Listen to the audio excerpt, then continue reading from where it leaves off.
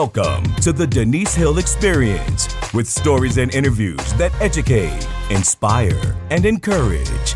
Now, here's your host, Denise Hill. Hey family, it's your girl Denise Hill. Yes, it's another opportunity for me to share with you some of my experience, the Denise Hill experience, all up and through the music industry and radio for many decades now. I've had a great opportunity to meet all types of people, celebrities, artists, politicians, and whoa, the stories they have, the wisdom they shared with me, and I just want to share it with you, if you don't mind. Somebody I have for you in this episode, she is a legend. She is a voice. She is a lady. Lady Tramaine Hawkins, to be exact. I first became aware of Tramaine Hawkins when I was a preteen. To be honest, that's about the time when I really began to be consumed by music, by singing, by radio. My dad always played what's now the classics all through the house. On our long trips driving down to South Carolina to see family, we'd hear all the legends. Al Green, Mighty Clouds of Joy, Jackson Southern Airs, Patti LaBelle. Yep, gospel and secular. Heard them all. And when I was at home, I loved that scratchy sound of an LP and the needle as it picked up more and more lint as it went around. I loved it, loved it, loved it. That's when I fell in love with radio also. You should check out that full story in my book, Pass the Mic, Stories and Lessons from a Life in Radio. I talk about it all in there. But it was around that preteen age, 12, 13 years old, that one song came out that made a huge impact in radio. It was Fall Down by Tramaine Hawkins. Now, those familiar with the legendary Walter Hawkins, the Hawkins family, Edwin Hawkins, the Hawkins singers, that was the name that helped really create the contemporary gospel music industry. So here comes Tramaine Hawkins, and everyone in the church knows her as a gospel artist, but she's got this song, Fall Down on Me, that starts being played in clubs. And not just any club, I'm talking the legendary like Studio 54. Like it's rivaling some of the top disco tracks of that time. So I was dancing along with everybody else to Fall Down by Tramaine Hawkins. Definitely made an impression on me at that age. But then she rolled out another song that completely consumed me and made her one of the top people I would love to talk to at some point in my life. Didn't know I'd get the opportunity at that time, but my, oh my, her song Holy One, it still hits me to this day. Like, I don't care who remakes it. I don't care who sings it again. I don't care who re-records it. It is a Tramaine Hawkins classic and will forever, ever, ever be one of those songs that just has me on the floor, just crying, bawling. It's just one of those songs. I need like a 20-minute version of it to be honest about it. Love, love, love those songs, those classics by Tramaine Hawkins. She was no doubt one of the women in the gospel and inspiration music industry that completely changed the face of gospel music. She blew the wall to pieces of what was possible for artists to do and where it was possible for them to go. See, it was one thing to cross over from the black church into the white church, also known as the CCM market. It was another thing to cross over from traditional gospel music to contemporary gospel music. But she went from the church to the club, and she didn't even do it on purpose. Oh, I'll let her tell you all about it. I can't wait for you to hear this interview with her. I got to sit with her when I was a program director and morning show host at WLIB in New York City. She came through, she sat with me, and she talked with me not just as a gospel music artist, not just as a legend, but she talked with me as a woman. And at that time, I was going through my divorce. So always looking to pull wisdom from someone who's had challenges similar to mine so that I can learn from them, maybe apply some principles that can help me kind of get to the next level of healing or progress or whatever's in front of me. I asked her about her divorce with the legendary Walter Hawkins. What she exposed to me at a commercial break after she told me all about it was that she had never spoken about her divorce in public. never the very first time was with me. What an honor for her to trust me with that and to speak to the hurt woman in me and to all those who were listening. Yeah, she really spoke to the hurting that day and let what she went through be an example of perseverance, of hope, and of healing. You got to hear this. Please enjoy my experience with Tramaine Hawkins. But that was excellent, Lord. And Kurt Carr introduced you on that one. Yes, he did. And my son wrote that one, Denise. Yeah. My son, Jamie Hawkins, wrote that. Excellent, Lord. He has written a couple of other praise and worship songs on this CD. And we actually do a praise and worship medley. And it's something new for me, but it's awesome up in here. It really is. And God really gave him a wonderful, wonderful way of introducing the medley by writing the songs he wrote, Come Holy Spirit and Worship You, some of my favorites. And then we go into a worship medley that everybody can sing along with and everybody can enter in and just worship the Lord. So we are thrilled. It's interesting to hear you say it's something you're not used to. That's right. When you've been doing this for like more than 40 years. Yes, 40 years. But I haven't really done a praise and worship, in terms of, there are a lot of praise and worship CDs out. And this is my first time really taking the time to really concentrate on that particular genre, praise and worship. And I love it. I must say, I really, really love it. Your music has literally, it's followed the, I guess you can call them trends of music. Praise God. And it has. Because I was flipping through one of your older CDs. Yes. And you had a disco jam on there. I did way back in the day. Fall Down. Let's talk about Fall Down, and then we're gonna play that disco jam in a little while. All right. But Fall Down, yes. From what I remember, in terms of it's the publicity surrounding it. Yes. The whole controversy about it being played in clubs and people embracing it on the secular side. Right. Number one on the dance charts. I didn't know what a dance chart was back in the day, Denise. Now, because let's see, first, Oh Happy Day. Yes. Got that scrutiny. That's right. Then your song and Kirk Franklin. It seems like at least once or twice a decade, there's a song that crosses over and the body is just like, oh. Isn't that something? Yeah. Did you feel personally the attacks from the church? Absolutely. I heard it on the radio all the time. Really? Yeah. And it was the kind of thing, Denise, that it wasn't just that they were attacking the song. They were attacking my walk with the Lord and why I did such a thing and how could I do such a thing. Because, as Teresa used to say, I was known at that time as gospel sweetheart or something like that. Yeah. And it was just so out of the ordinary for me. And it's amazing. And I look at what gospel music, the idea of the industry, the genre now, and how we have just really moved into a totally different direction in terms of urban and you name it out there, gospel rap and all that. Yeah. it makes to me Fall Down seem mild, real mild. But it was new, Denise. Yeah. And it was different, and no one was doing anything like that at that time. And just like with Oh Happy Day, it was new.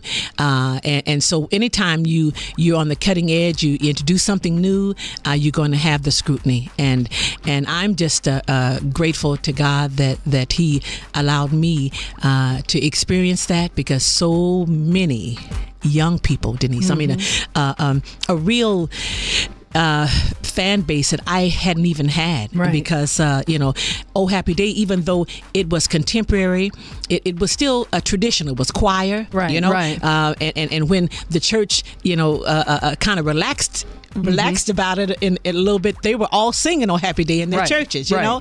And then when it became really big, they said, "Oh, we love the Hawkins family. We never stopped supporting them. We always loved them, you know."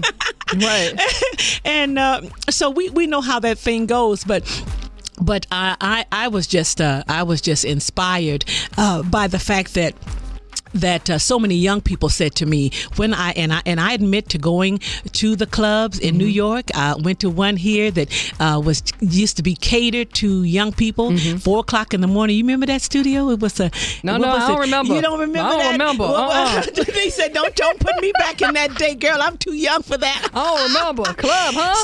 Studio 54. Yeah, Ben remembers. Jeff, you remember that? Yeah, he remembers. And at that time, Denise, there was no alcohol served, but the young people could go and just have a ball. You know what I'm saying? They could just dance till, they fell out someplace, And I was offered and invited to come because of Fall Down to Studio 54. And when I came in, I mean, it was literally over 4,000 kids there. I've never been to that kind of setting before with that many young people. I was just pushed through the crowd, so to speak. And they said, okay, ladies and gentlemen, here's Tramaine. And they started playing Fall Down. And I sang Fall Down. And right after that, they said, okay, now, she's going to come back with some more of her stuff. So, you all get ready, and I chose to sing Changed and Holy One. Wow.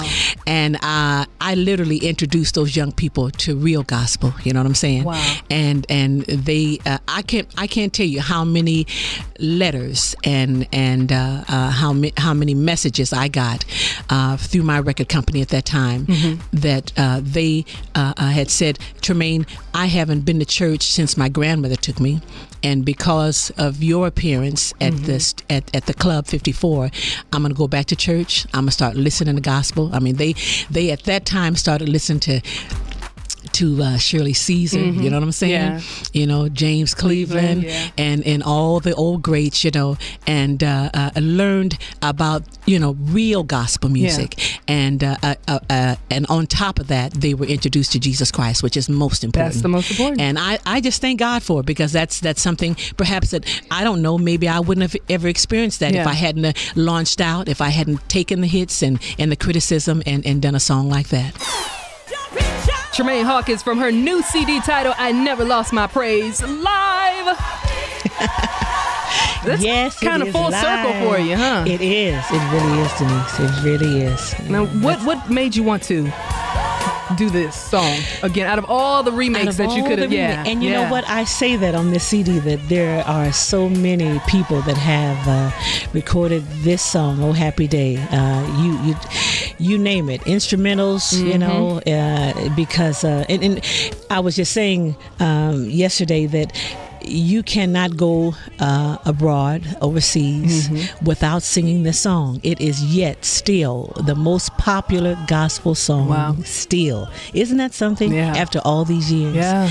And I just felt it was time, for me to put my little touch to it, I mean, and it also says, where I've come, you know what I'm saying, in terms of coming full circle. And that's my beginning. Yeah. And a lot of times you need to revisit that. You need to let people know, hey, listen, I was part of that history, and I sang in the background, but look at God now. He's allowed me to have a solo career that has lasted over 40 years now, and I'm grateful. I'm grateful that I have the opportunity to still minister. I'm grateful to still be relevant, for people to endear themselves to me. I endear myself to them, and God has given me a good name. You can't buy that. No, you can't buy that. And I am so grateful to God. Yeah.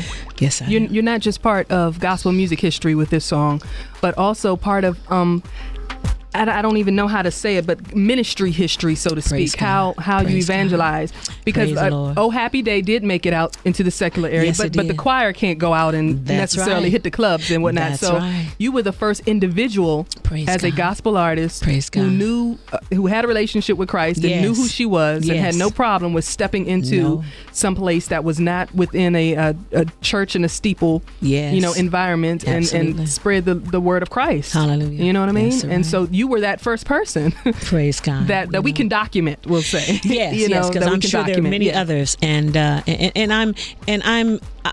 that's why, Denise, I try to encourage young people. You know, I know that a lot of young people listen to us as pioneers, and those of us that, you know, have been around for all these years and have, you know, been through the ups and downs of this industry.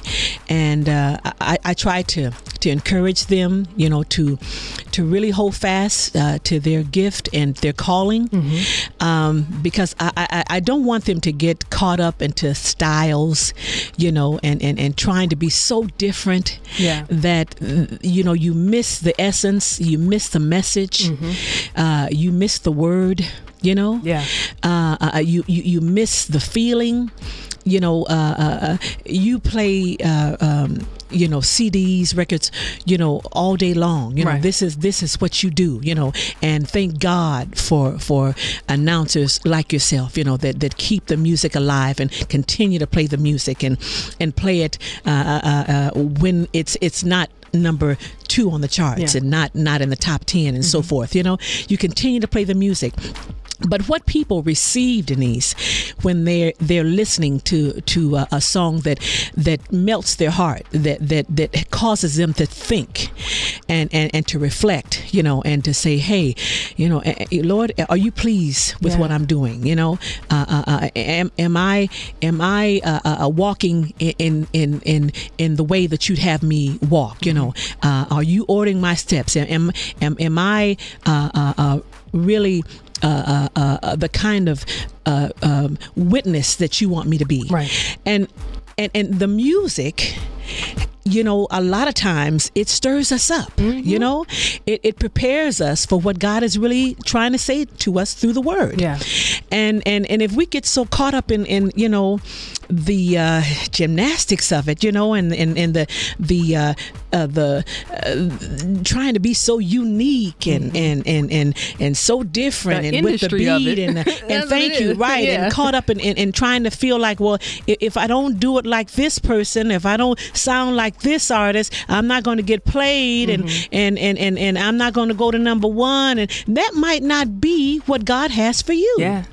You see, and I'm a witness to that, because I've been around these many years, and I've seen how styles have come and gone. I've seen how musicians, how artists, groups have come and gone. You know, but you want to stay the course. You know, you want to be here to say and to the next generation, you know, God led me to do this, and this is the reason. You know, it wasn't so easy. You know, it wasn't a bed of roses, but I hung in there, and this is the result. You know, God has given me a harvest. Yes. Praise God. Yes. And that's what it's everybody about. Everybody has a different plot of land they're supposed to. Absolutely. Everybody has and that doesn't mean that everybody's going to be number 1 on the charts, like you said, or even known, you know. Absolutely. You may never get played on the radio, and God still may have it in your will, in his will, to have you sell 1 million CDs. Right. And that's nobody right. ever hear from you. Or to, and whatever way he so desires. Exactly. And that should be the ultimate, you know. Many years, Denise, I sang in the background. I was a part of a choir. I was a part of a group, and for years, you know, no one knew. You know, I'd been singing a long time before Change and Going Up Yonder. Right. You know what I'm saying? But God had a purpose in that, and I love that, because I learned. You know, I listened, and when my time came, I don't think I had a big head. You know what I'm saying? Right. And I'm not trying to knock anybody, but I don't think I walked into places. You know, look at me. You know, I stayed humble where God had allowed me to grow, and I remember, you know, being in the background, being a supportive, you know, and pushing someone else in the front. And sometimes I feel that's the best way. Yeah. Yes. You know, I want to talk about something that I think you can also lend some wisdom to, because it was your personal experience. Yes. Divorce. Yes. Very, very, very popular, a very not popular, but publicized. Yes. Divorce. Yes. Of another popular celebrity gospel music artist. And it was at a time when that wasn't something that was prevalent, especially in the church. No. You were married to Bishop Walter Hawkins. Yes. And tell us about that time and what you learned from it, and what you can share with other women right now on how to exist and still have your joy and everything, right. if you're in that process, or All even right. how to save your marriage. All right. You know? Well, I can talk to Denise how to weather that. I can talk to women that are going through that.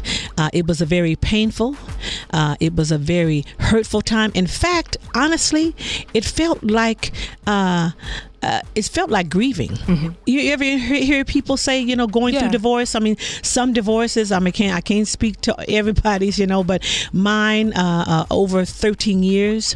And not only did we have a marriage together, we had music together. Yeah. You know what I'm saying? That also was taken away. That was interwoven into our marriage. You didn't see Walter a lot of times without Tramaine, and see the Hawkins without Tramaine, or whatever like that.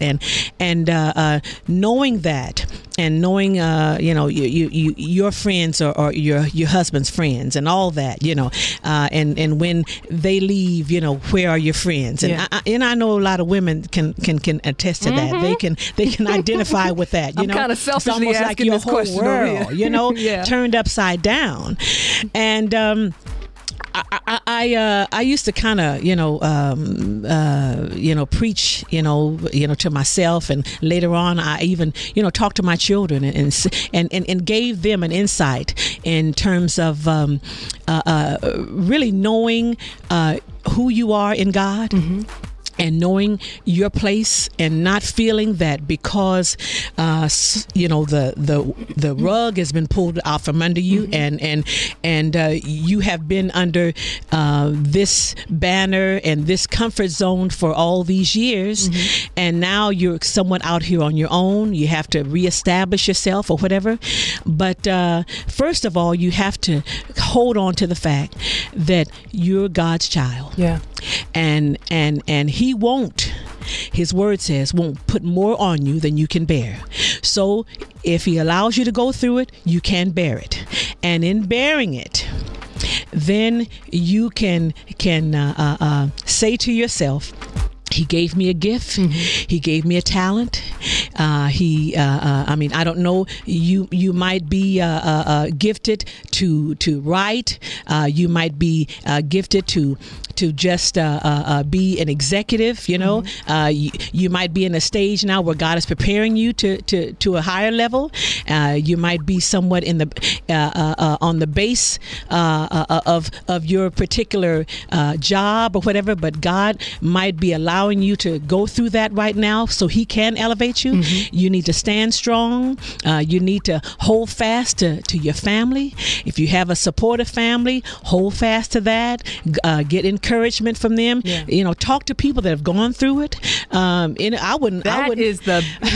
you to repeat that, because it's such shame attached to it, especially when you're in the church, that you don't want to say nothing. You still come to church with a smile on your face, and nobody knows. Tell me about it. And it shouldn't be that way, Denise. I need you to say that one again. Talk to people that have gone through it. And a lot of times, even in talking about it, it heals you.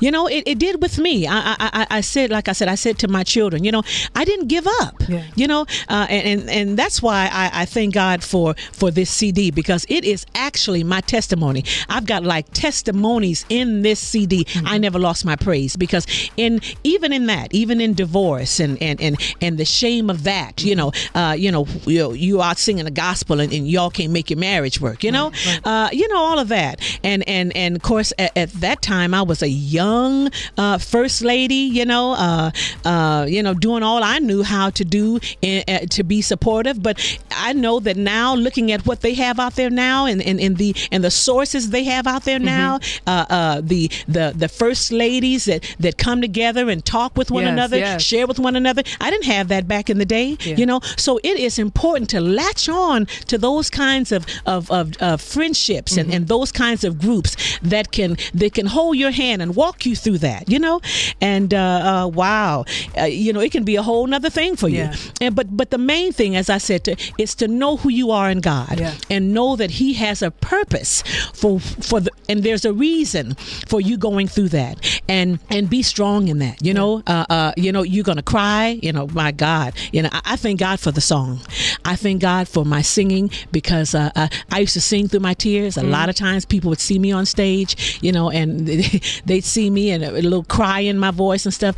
You know, there were many times I was crying just about that situation. But I thank God that He has held me. He put His arms around me. He comforted me and let me know, Tramaine, there's a reason for this situation, and you'll be able to, just like today, you asked me that question. You'll be able to stand and tell some woman out there that's listening right now, girl, you can make it. Wow. Just hold on.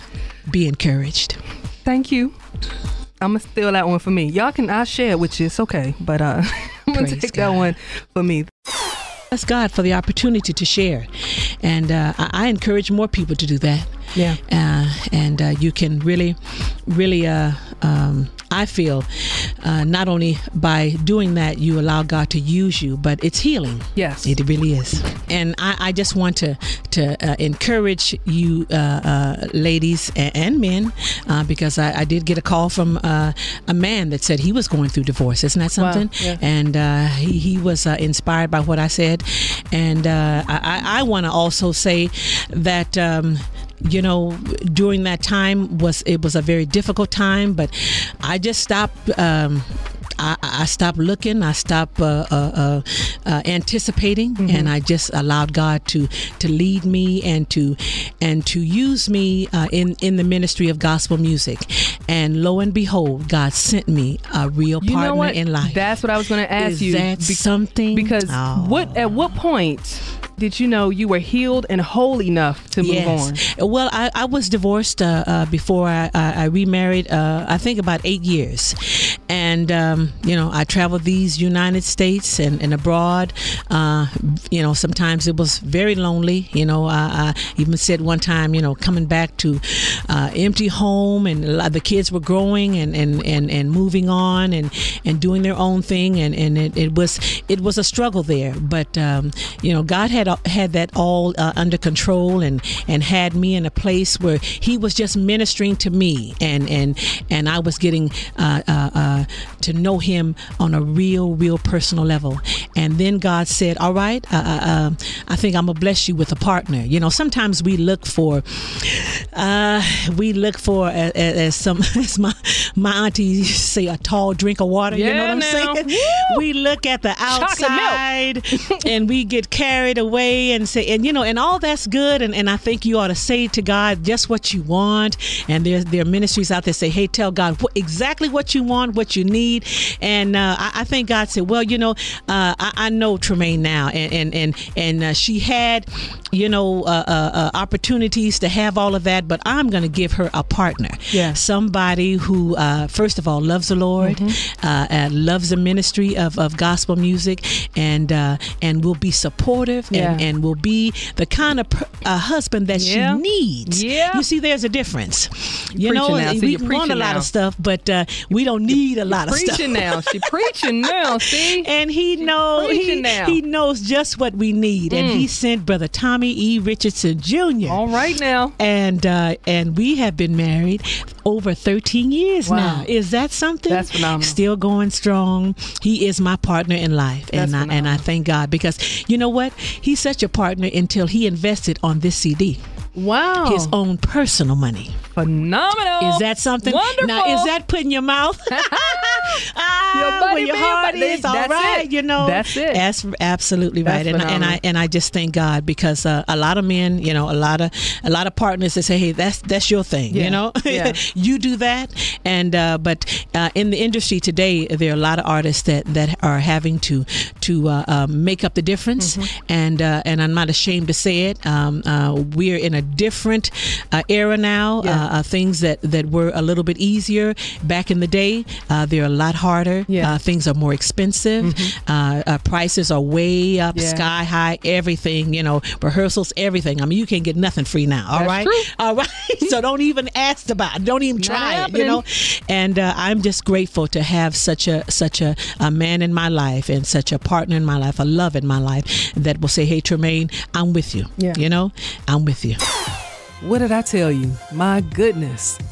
Lady Tramaine Hawkins, I absolutely loved my experience with her. From the time she walked into the studio looking like royalty, to her just simply sitting there behind the microphone. Just her very presence in the studio was so just breathtaking, and an example that anybody in her presence would want to have that type of confidence and that type of security and that type of knowing who she is and whose she is. Oh my goodness. I smiled just thinking about it now.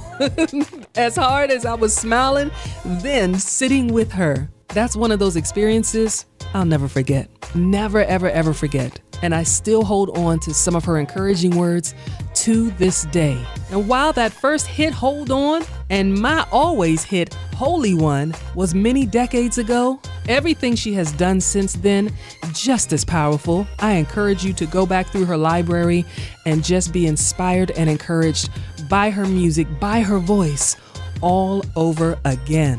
And of course, I encourage you to make sure you hang out with me again.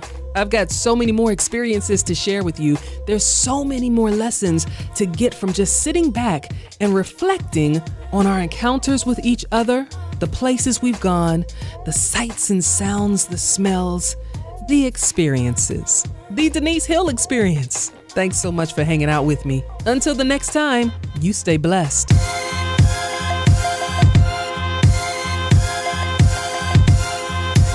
Thank you for joining the Denise Hill Experience. For more, connect with Denise at denisehill.com and on all social media at The Denise Hill. See you next time for more great stories and interviews inside the Denise Hill Experience.